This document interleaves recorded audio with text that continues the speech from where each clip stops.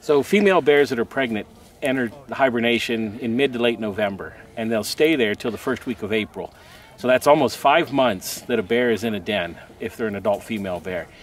During that time, they don't eat, they don't drink, they don't produce any waste, and they'll produce cubs. Cubs are born about the second week of January.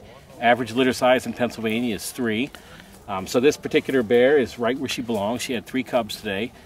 Like as I mentioned, they'll stay into hibernation until the first week of April, early April. They'll come out of the den, and they'll stay here local for a week or two, and then they'll start to spread out a little bit more as spring green-up occurs. These cubs are obviously in great condition. They weigh between 6 and 7 pounds, which is a typical weight for this time of year. What we see for types of dens really varies across the state.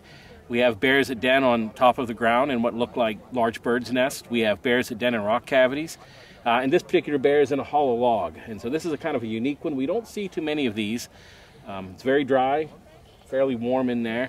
But we do have bears that den right out on top of the open ground that are very successful at producing cubs. So they don't all need a den like this. We do see a lot of variety in den type.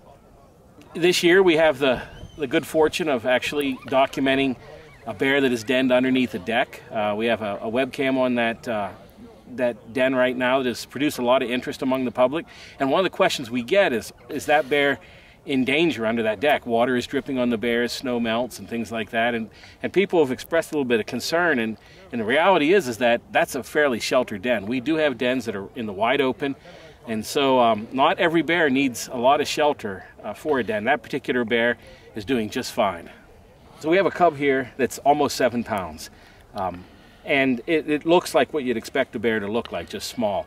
But the reality is that when cubs are born, they weigh about a half a pound, about 8 ounces. So they're nearly hairless, their eyes are closed, their ears are tiny little buds. So they look a lot different than they do right now. But yet this cub is only about 9 weeks old. And so they go from that 8 ounces, very dependent on their mother for survival, to a nearly 7-pound cub in 8 weeks. By November, when they're ready to go into hibernation again at 11 months, they'll weigh close to 80 pounds. So cubs grow very quickly the first year of life. And when they're in the den, even though the female bear is not taking in any food, she is producing very rich milk. In fact, milk fat content can be up to 30% during part of the early lactation. So these cubs are getting all of their nutrition from their mother, and it's very good nutrition because they grow very quickly when they're in the den.